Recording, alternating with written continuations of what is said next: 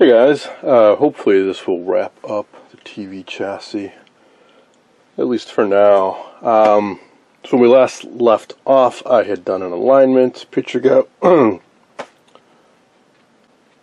Hey guys, hopefully I'll be wrapping up the TV in this installment, at least as best I am able.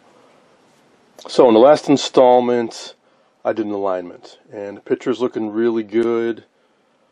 Sound is a little goofy when I use this converter box, but it seems really clean with other sources, so I think that is the problem. So we're going to try using different video sources in this installment. And then there's the last real issue, which is focus. This is a focus coil. It's an electromagnet around the neck of the CRT. It kind of, you can think of it as the magnetic fields kind of squeeze the electron beam into a tightly focused beam that goes to the front of the screen.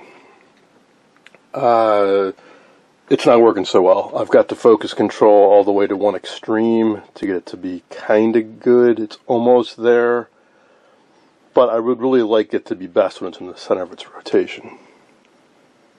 Now there are some physical adjustments. It's mainly for centering the screen. There's a screw and a spring on every corner of this electromagnet on this metal plate. It seems to be better focused when I move it back, but it's about as far back as it can go before it starts smacking into the ion trap magnet assembly here, so that's not really an option. And I'd mentioned I have the same issue with a sister chassis. There's a 20B1. I'm also been working on a 20A1 behind the scenes. Has exactly the same problem. So let's take a closer look at the circuit for this, which is a little odd. The way the current through the focus coil is controlled and derived is a little weird, so I tried to isolate it from the main schematic and simplify it, put it on this diagram. So what we're looking at here, this is a focus coil. That's an electromagnet right there. It's got two wires coming out of it. This is a 3K fixed power resistor. That is a 3K wire wound rheostat. Those are located here. There's a 3K fixed power resistor, and there's that big guy, that's the focus rheostat. The 3K resistor and one side of the focus coil go directly to B+, right off the main power supply chassis. The other side of the 3K power resistor is going to one leg of the 3K rheostat. The other leg joins back up with the focus coil. So, these two resistances are in parallel with the focus coil. They join back up and go to two more power resistors and go to ground. That's the 6K, that's the 15K. So things are a little spread out, but that's what it comes down to. So if we forget this side entirely, we just got B+, and then three resistances going to ground. Fixed current.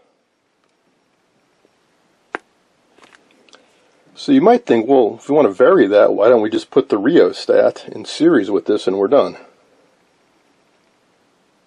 They could have, but they didn't.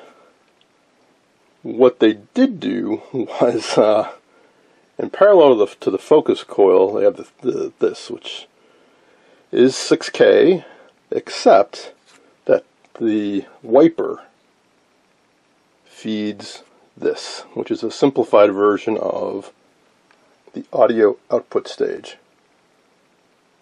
Yeah, the center tap of this output transformer, which goes to the plates of these two 6K6 tubes, goes to the wiper on the focus control.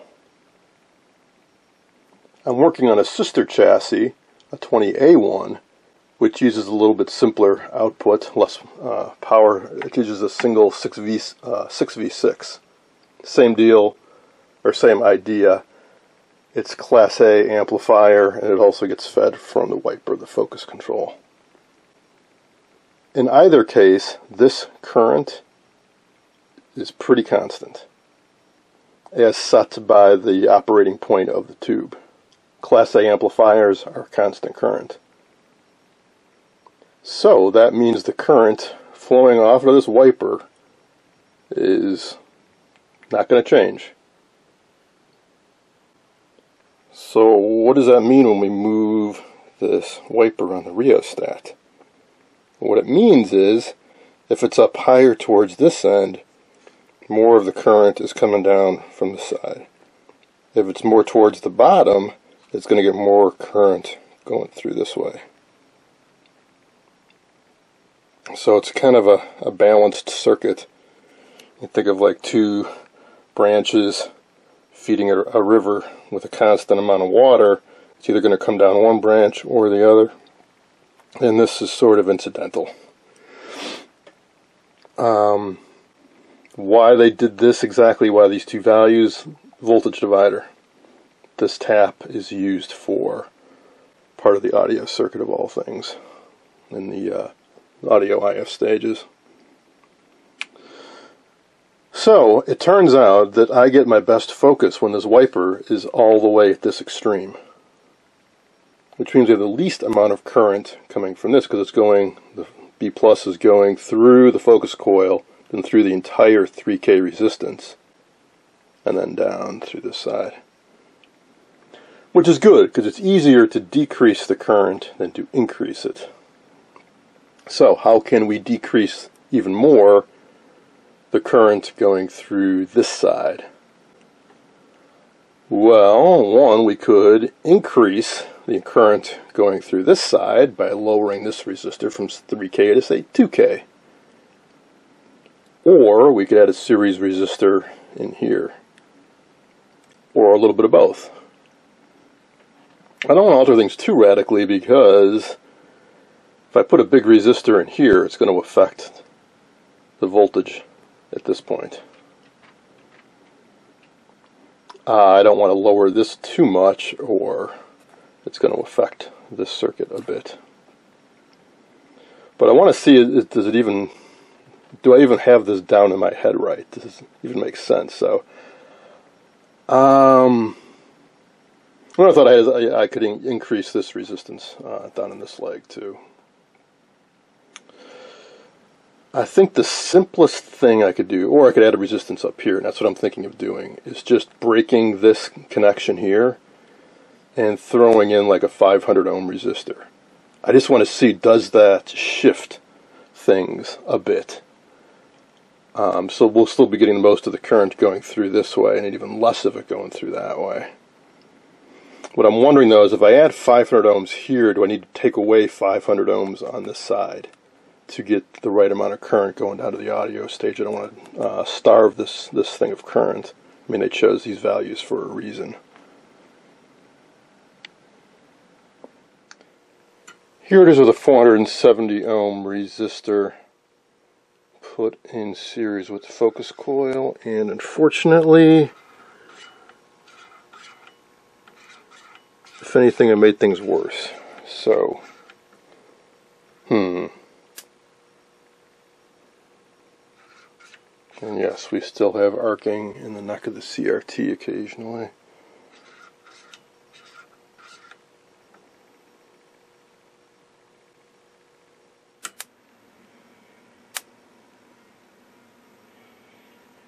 There's a close-up of that blue glow in the neck. It's interesting.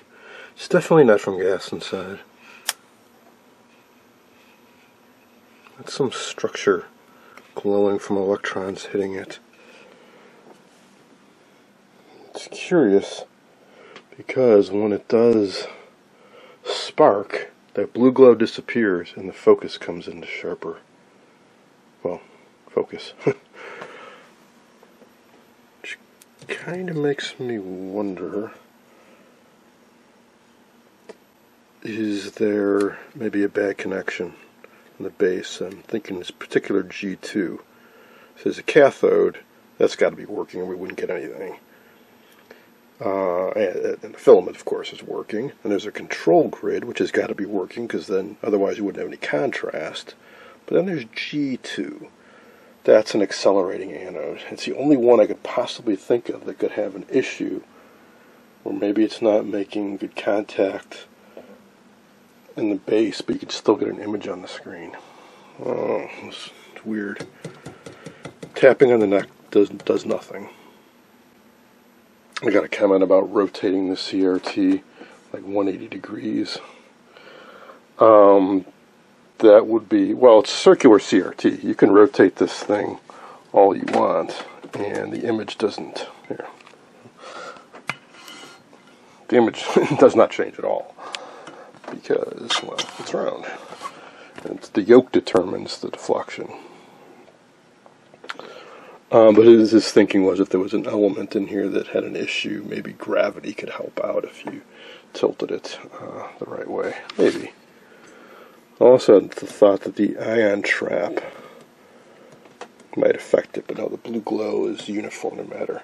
The reason I say that is the ion trap magnet, that's the official term for this, affects the flow, the direction of the electron beam that's going through the gun. And if you have this misaligned, it can actually send the electron beam crashing into a metallic element inside. Which may be what happened. I mean, because you can see these flecks on the inside of the glass. I found a really good write-up about how ion traps and the ion trap magnets work, and the damage that can be caused when this is out of position. The electron beam could hit a metallic element inside with enough velocity to actually dislodge some metallic bits, some atoms, and they get deposited on the neck or even on the face, which is not the same as the ion burn. That is a completely different phenomenon, which you absolutely cannot get. You cannot get an ion burn if the CRT has an ion trap. Because the electron, if this magnet wasn't here, the electron beam would be shooting off to the side. It would not hit the face of the CRT at all. The magnet bends it back towards the face. You can kind of see there's an angle in there. The electron beam is shooting off at an angle. The magnet bends it back, but the ions still travel out the side of the neck. Anyways. So I got to thinking, adding resistance to in series with the field coil really didn't change anything. But what's common between the two sets? Well, I recapped them, and I'm running them at a little bit higher voltage than they were originally designed for. Both of those are going to play into the power supply. Modern caps I use, lower ESR, better caps, better ripple current handling capability than the originals. So B plus is going to be a little bit higher just because of the new caps, I expect. And also a little bit higher line voltage. B plus is going to be a little bit higher. And what does that translate to? Tubes are going to be running a little bit hotter. So these 6K6s are probably drawing a little bit more current, which would mean that this has more current going through it. It's one possibility. However, I just measured the voltage across the cathode resistor. So these use cathode biasing. Both cathodes are tied together and go to a 270 ohm resistor to ground. So current flows through the tube, through the cathode to ground, creates a voltage drop across the resistor rather, which puts the cathodes at a positive voltage with respect to ground, which correspondingly means the grids are negative with respect to the cathode. Well, the SAM says this should be about 12.5 volts. Now that definitely varies with the focus control. I got between about 7 volts and 10 volts as I went from one extreme to the other, which means these are actually drawing less current than SAM said that they would be. Weird. Regardless, one thing I can try doing is increasing that 270 ohm resistor, which should mean these tubes are going to draw less current, which should mean less current going through this. Now, it's also possible that I got my math or my circuit analysis wrong, and this actually needs to be drawing more current, in which case I can try the opposite and try lowering that resistor and see if I can get this to draw more current. I threw in another 100 ohms, making that 370, so let's see what that does for us. There is also another possibility. That center wiper off the focus goes to a 1500 ohm resistor before going up to the output tubes.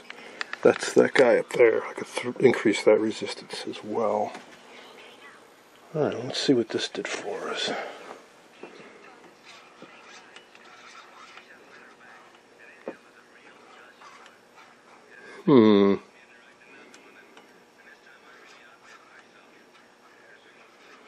Doesn't seem to have done a whole lot.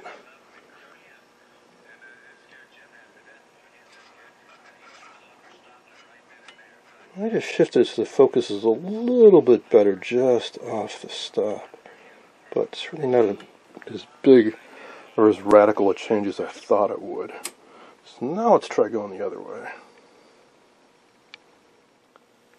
But before I do that, I measured the voltage across these resistors. And actually the focus is the best when there's the least voltage across these. That means we've got the most current going through these tubes. So I think that is the opposite problem. This does need more current, not less current. Alright, so let's decrease that resistance. Well, this definitely had a big impact. About 180 ohms. Now there's only about 5 volts by, so these tubes are definitely being driven harder.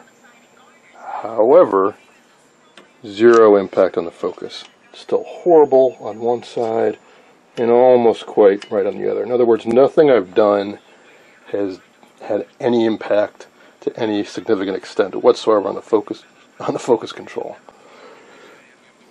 Alright, let's take another tact. So I've been doing stuff that alters this current, or trying to, and I tried throwing a resistor in here. Didn't really affect anything. Alright, well, let's forget about that.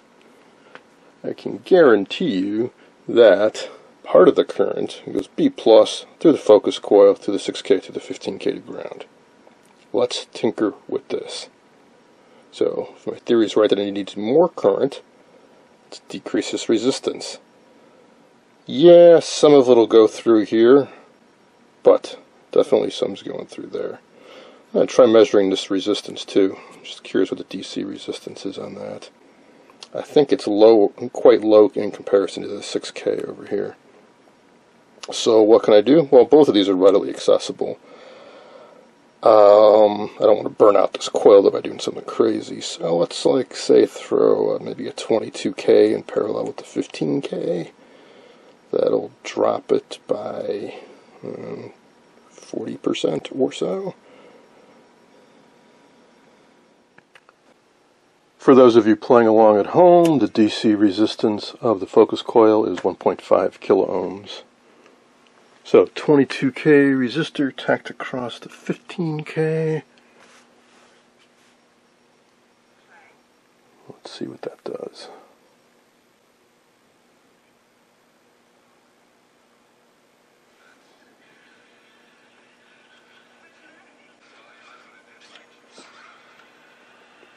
Okay, that made things worse. Good. Finally something changed. Cool. That means we can go the other way easily. So in place of that 15K, I'll put the 22K. In other words, let's bump that resistance up.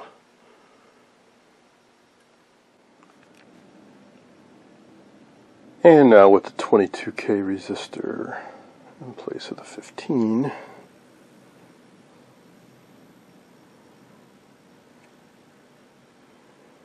And I put the resistor back on the audio.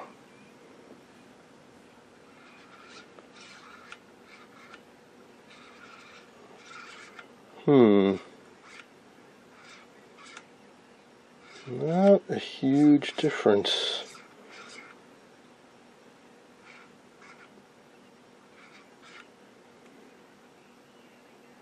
Alright, let's bump it up even more.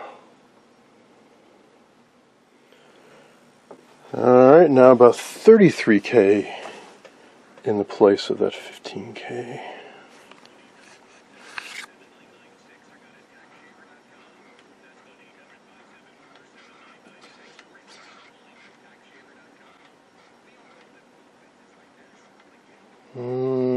nothing dramatic. It might be slightly better off to the side. I'm going to do one thing. I'm going to decrease the height a bit. The screen should not be this high vertical. I want to get this down a bit because there are usually a couple dashes up top that are a good thing to use to check that the focus is right.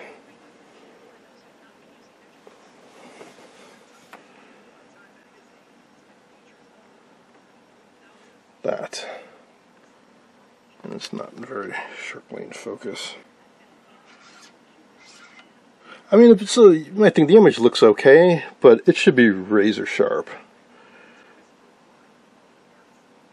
That's pretty good, but should be better. Just a little bit better, but also I don't like that control being at the extreme end.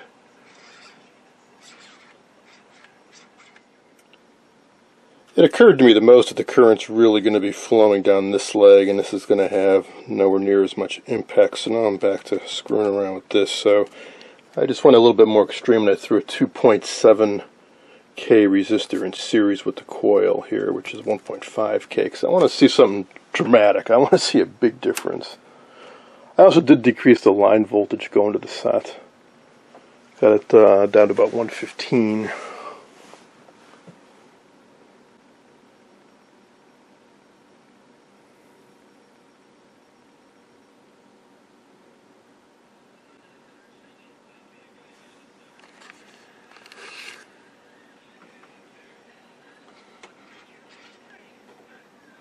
That definitely had an impact. So now I want to go all the way clockwise.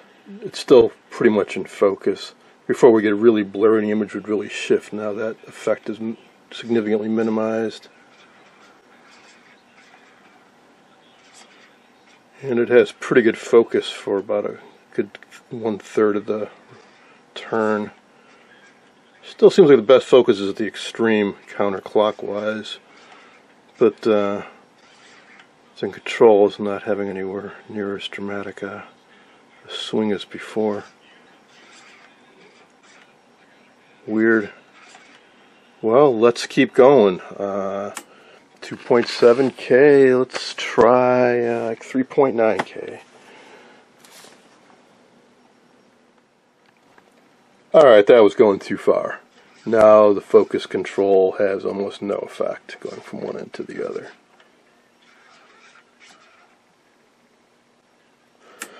So, what is going on here? Well, I think I've got to conclude that this push-pull audio output is drawing too much current. So we're having to force it to have less current go through here and divert more through this path by artificially increasing the resistance in this. So again, that could happen if B plus is significantly higher than it's supposed to be, or these tubes are biased such that they're drawing a lot more current than they should be. Now, it's all been recapped, and shiny new resistors in there. That's the one that sets the bias. We already tried playing around with that. Didn't seem to make a big difference either way. Also, this 1500 ohm resistor plays a major part in that. It's barely warm. I can double check the resistance on that guy and make sure it's correct.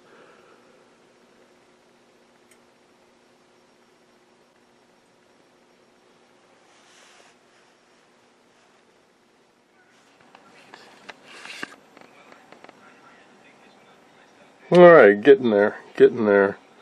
So, I put everything back the way it was. The bias on the 6K6s, that 15 6K resistor back in place. The only thing I've got right now is I've got 3.3K resistor in series with the focus coil. And now the sharpest focus is almost on the other extreme, going clockwise.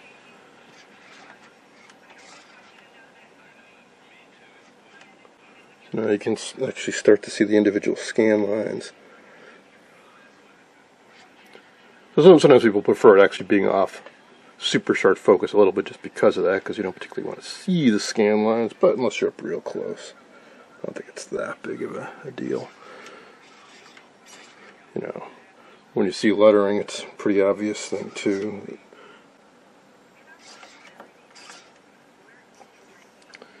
Anywho.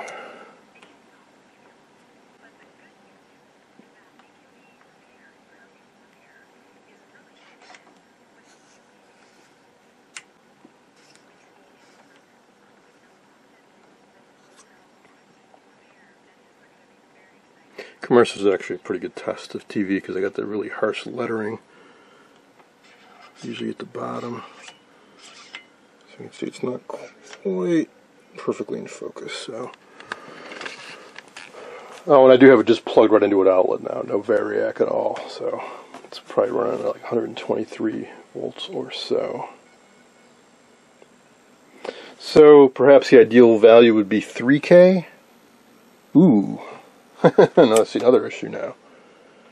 Damn, that thing done fried up. Yeah, it used to be orange red, I do believe, but it is not anymore. And it's got a little bit of smokage coming out of it. So I don't think that was quite big enough wattage resistor. Or did I inadvertently? No, if it was a smaller resistor, it wouldn't have gotten hot at all. Huh.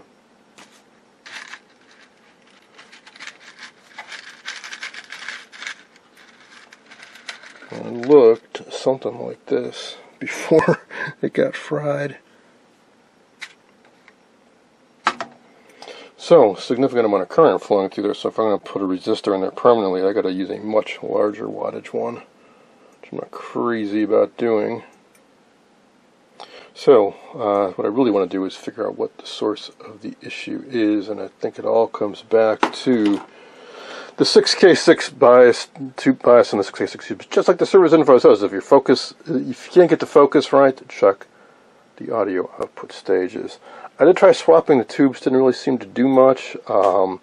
Considering how much trouble I've had with the other transformers, maybe the audio output transformers got an issue. The audio seems clean. I don't really think we got an issue there. And then again, there's that 1.5K resistor that I can tinker with.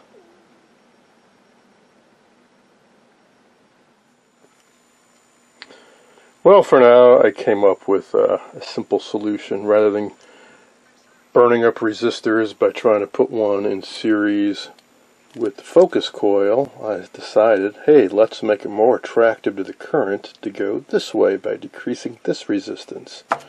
So that 3K resistor down here, I threw a 2.7K in parallel with it, and what do you know? We've got really sharp focus right in the middle of the travel.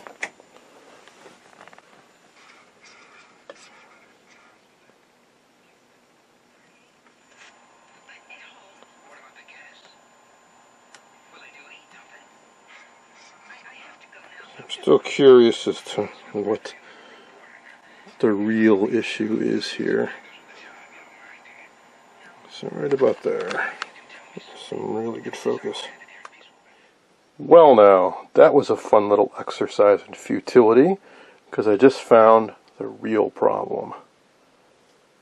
This very nice looking ohmite 3K 5-watt resistor is open.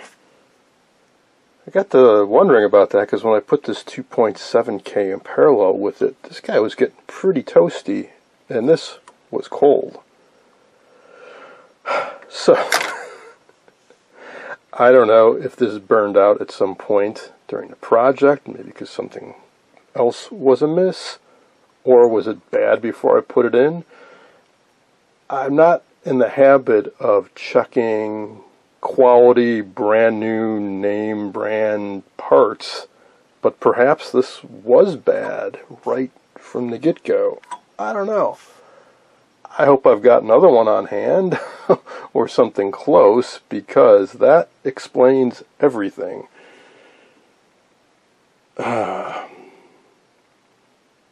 sort of. Yeah, sorry, it does. So I was thinking, well, if this is bad, then how could the focus control do anything? But yeah, but all the current was always going through here, down that way, down that. None of it was going down this path. A good chunk of the current is supposed to be going this way, and that's why we had too much going through the focus coil. Wow. This set is so much fun to work on. Really, really testing my troubleshooting abilities. But that's a lesson for me. I just assumed the problem had to be esoteric and something weird with biasing of tubes and higher line voltage and this and that, when no, one of the brand new parts that's critical to the operation of this was bad. Simple as that.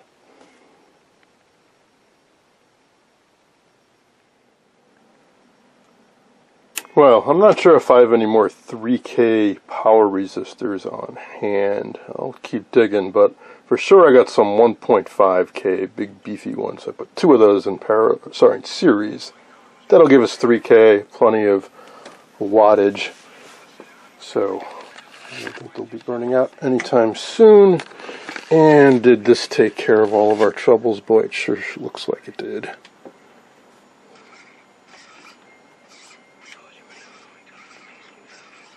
Yep, we've got good focus right about in the middle of the control. How about that? Let that be a lesson to you all. Don't overlook the obvious. Maybe the new part you just put in is at fault. Or maybe it was good, but something happened and it burned out while you were working on the set.